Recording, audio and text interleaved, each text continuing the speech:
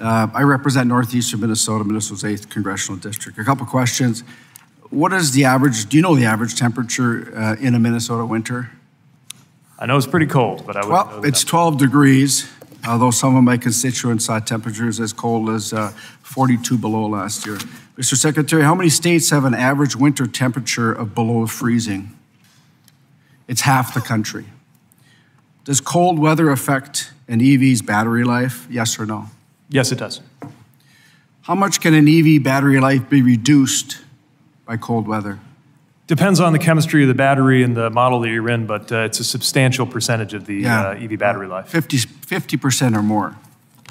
And how long does it take for frostbite to kick in if an individual is out in the cold? Let's say their EV has run out of battery on northbound 35 between Minneapolis and Duluth. You know, I once got stuck on northbound 35. About 30 minutes. It's about 30 minutes before frostbite. Mr. Secretary, do you know the average income household in the district that I represent? You probably don't, so I'll tell you. It's $69,000. Do you know what the average price of an EV vehicle is? Sure, I pulled the latest numbers. The models are starting around $30,000 for sedans. They're getting into the 40s for. According to Kelley Blue Book, the average price for electric cars was over $53,000. Surely you're aware that they start closer to 30, right? My constituents would have to work a full year to pay for this unreliable car and would barely have enough left over to care for their family. What is the average median income of a single individual EV buyer? It's $150,000. As of when? It's $150,000. As of when? I'm just asking because that number is going down each passing year. This month. This month. And how much of a taxpayer-funded subsidy is given to those high-income earners to purchase their EV? As you may recall, the Inflation Reduction Act was set in such a way that there was an income cap on how you could benefit from it, so that the wealthiest people are not able to take advantage of that. But we do wish we had your support in lowering the cost of EVs. Mr. Secretary, would you agree it's $7,500? Say again? Would you agree it's $7,500? $7,500 is the maximum credit that is eligible, and we think that making EVs cheaper for working families to the tune of $7,500 Mr. Secretary, excuse me.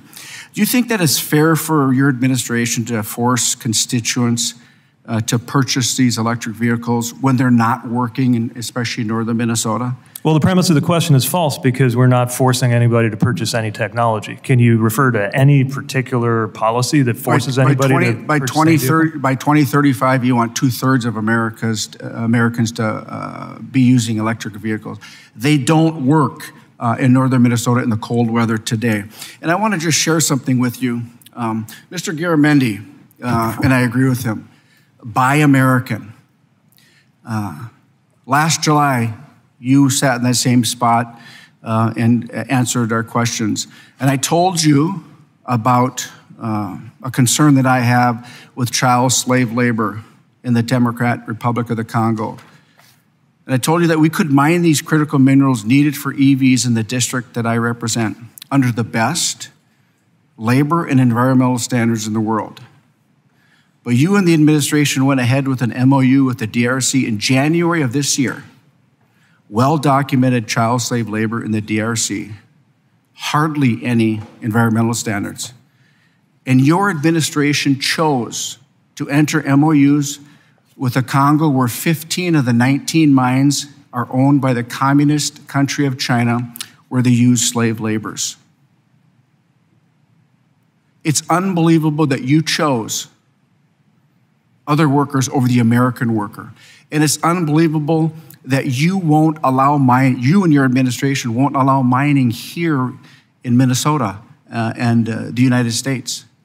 Your Secretary of Energy, Secretary Granholm, came to the Western Caucus, and I happened to ask her, I said, do you know the only nickel mine in the United States today? She couldn't answer that. Do you know where it is? No, I don't. It's in the Upper Peninsula of Michigan, the Eagle Mine. It's the gold standard. And she's our energy secretary. And do we need nickel, cobalt, and copper for these electric vehicles as we transition? The answer is yes. We need to mine here in America with American miners, American labor. We can do it. The biggest copper nickel find in the world and your administration just banned it. Union labor, Mr. Secretary, that we want in your administration took the union labor off mining. And not only in northeastern Minnesota, but across this country, because today, this administration, they cannot give one example of allowing a mine to be opened in this country. And I yield back.